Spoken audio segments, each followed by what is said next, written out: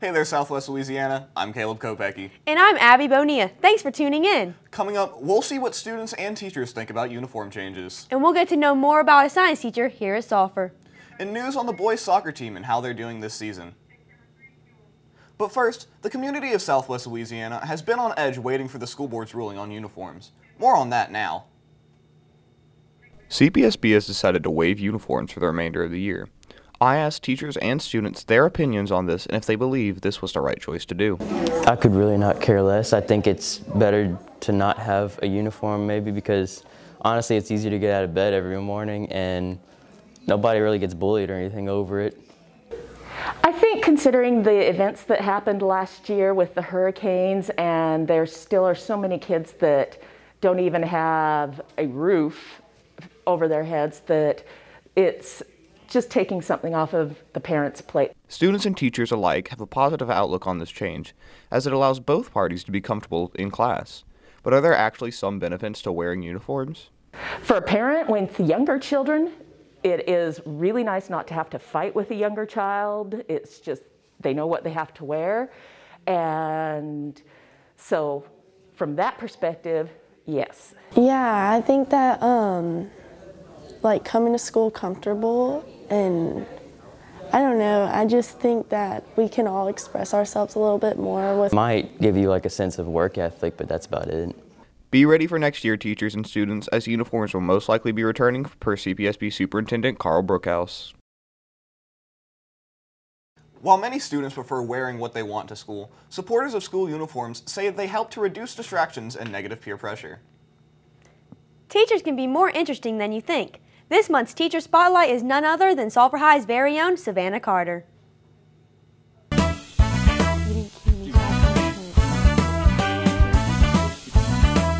actually did not know that I wanted to be a teacher whenever I was in college. I was just going for biology, science, and then I was like, holy crap, this is so amazing. I love biology.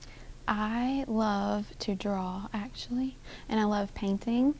And if you ask any of my students, they'll probably tell you that we draw a lot in class because drawing actually enhances learning as well. Be kind.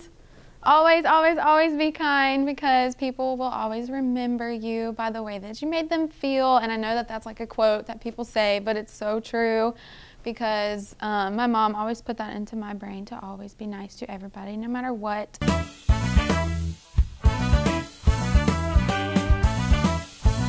Boys soccer has been on a roll this season. We talked with Coach Folks to see how they feel about their season so far.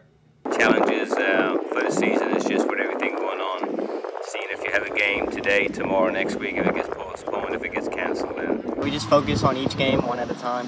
Just hope to get a good result out of each game. We have a very young team that are working very hard. They have a good bonding of a team. They understand what's going on, and for right now, they're doing what they're supposed to do. I want the fans to know that we have really good chemistry as a team. We're really good at bonding, and we're all friends on and off the field. And it really does go onto the field. You can really see us how we play and everything like that. We work hard out there. We work hard in practice. Boys soccer is now 11-2-2. Way to go, Tours. Do you find yourself cursing more than you should? If so, listen to this quick public service announcement by Vinton High's Connor Harper. Hey teens, do you think cursing is cool? Well, you're a liar, because teens swear 881 more times than adults. Now, how do we fix this?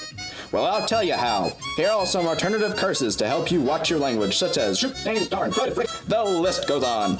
So instead of saying the really bad ones and letting your younger generations hear you and making yourself look silly, try the alternatives. So get out there, champ, and use your vocabulary responsibly. Make sure to watch your mouth and be a good example for those around you. Sulphur High's TV production students have started learning how to use green screen, a special effect used in movies. Let's see what they came up with.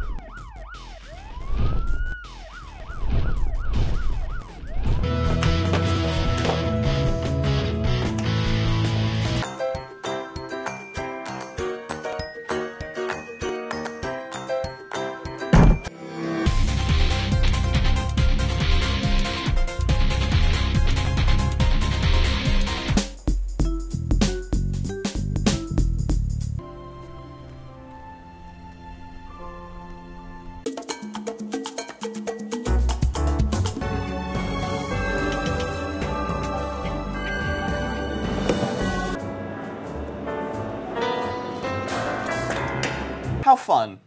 Well, that's going to do it for today's show. Be sure to follow us at Cpsb-Tv on these social media sites. Thanks for watching. See y'all next time.